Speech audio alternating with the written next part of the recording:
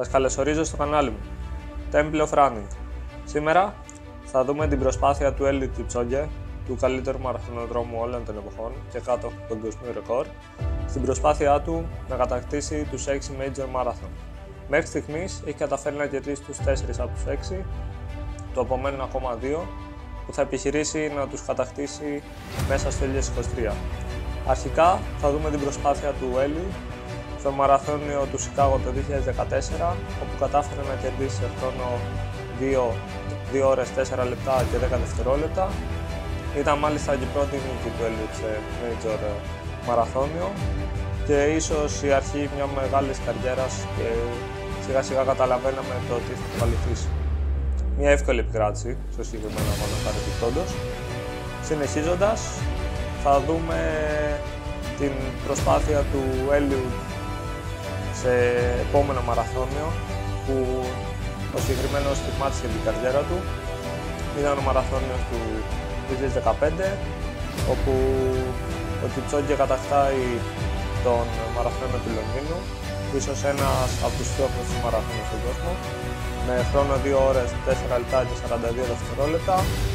Βλέπουμε επίσης ότι έκανε παρόμοιο χρόνο με την περσινή χρονιά και αυτό σημαίνει γιατί στα πρώτα χρόνια της καριέρας του γενικά ήταν σταθερός το 2-4,5, κάτι που δείχνει για έναν αθλητή όταν χάνει σταθερούς χρόνους ότι έχει περιθώρια βελτίωση και μπορεί να κατεβάσει αρκετά τους χρόνους του, όπως και εν τέλει είδαμε. Εδώ βλέπουμε πόσο κοντά ήταν οι δύο αθλητές στον τερματισμό. Παρ' όλα αυτά βλέπουμε τον Kipchoge να κερδίζει τον κάτοχο του τότε παγκόσμιου ρεκόρ και να μιλάει και με τους θεατές. Άρα καταλαβαίνουμε ότι μπορούσε να κάνει ακόμα πιο κάτω χρόνους, πιο γρήγορους και εν τέλει αυτό συνέβη και αργότερα. Επόμενος αγώνας, Βερολίνο 2015. Την ιστορία και την σχέση που έχει ο Kipchoge με τον μαραθώνιο του Βερολίνου την ξέρουμε όλοι, καθώς έχει κάνει και οι δύο παγκόσμια ρεκόρ και αυτή ήταν η πρώτη του νίκη σε αυτόν τον αγώνα το 2015, που όπως ξέρουμε ήταν και η πρώτη συμμετοχή στο συγκεκριμένο αγώνα, συγχρηματίστηκε με την πρώτη του νίκη. Εδώ αυτός ο αγώνας, αν το θυμάστε και όσοι το είχατε δει, είχε στιγματιστεί γιατί είχαν βγει σόλες από τα παπούτσια του Kipchoge από νωρίς κιόλας στον αγώνα και παρόλα αυτά κατάφερε να κερδίσει. Δηλαδή, εδώ αν δείτε στον τερματισμό του, που σίγουρα βλέπετε ότι παίζει πολύ περισσότερο, οι πάτοι από τα παπούτσια του έχουν σχεδόν βγει και μάλιστα τερμάτισε κιόλας χωρίς τον έναν. Παρόλα αυτά, έκανε ένα χρόνο πάλι στο 2-4, άρα αυτό που σας είπα και προηγουμένως, στα πρώτα χρόνια της καριέρας του, οι χρόνοι του κυμαίνονταν σε αυτό το επίπεδο. Άρα βλέπουμε ότι ίσως με κάποιες μικρές αλλαγές στην προπόνησή του πόσο κατάφερε να βελτιώσει τους χρόνους. Συνεχίζοντας, ο επόμενος μαραθώνιος έγινε πέρσι.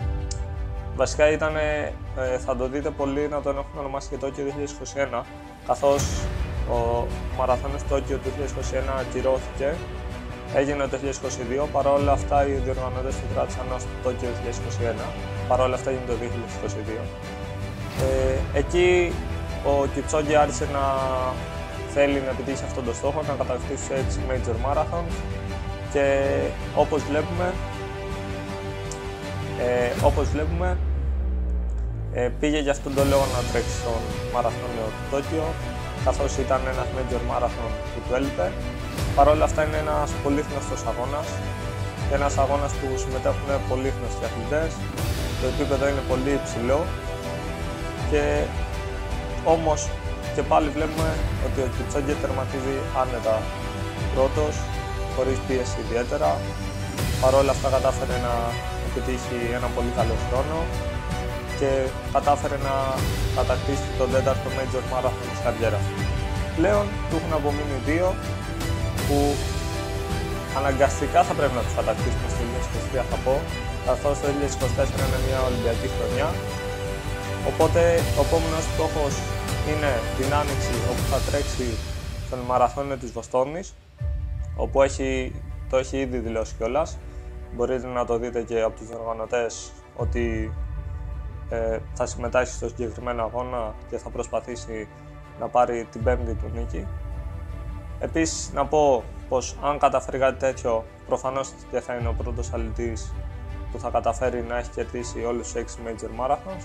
Παρ' όλα αυτά έχει μεγάλο δρόμο ακόμα, γιατί πρέπει να κατακτήσει και τον μαραθώνιο της Νέας Υόρκης, που όπως βλέπουμε στο βίντεο και αν κάποιοι το είδατε, ο φετινός αγώνας του 2022 είχε τρελούς χρόνους, τρομερές επιδόσεις και πάρα πολλοί αθλητές συμμετείχαν προσπαθώντας να βελτιώσει το δικό τους ρεκόρ και μάλιστα έγινε και μια από τις καλύτερες επιδόσεις όλων των εποχών, καθώς ακολουθήθηκε μια ακραία κούρσα.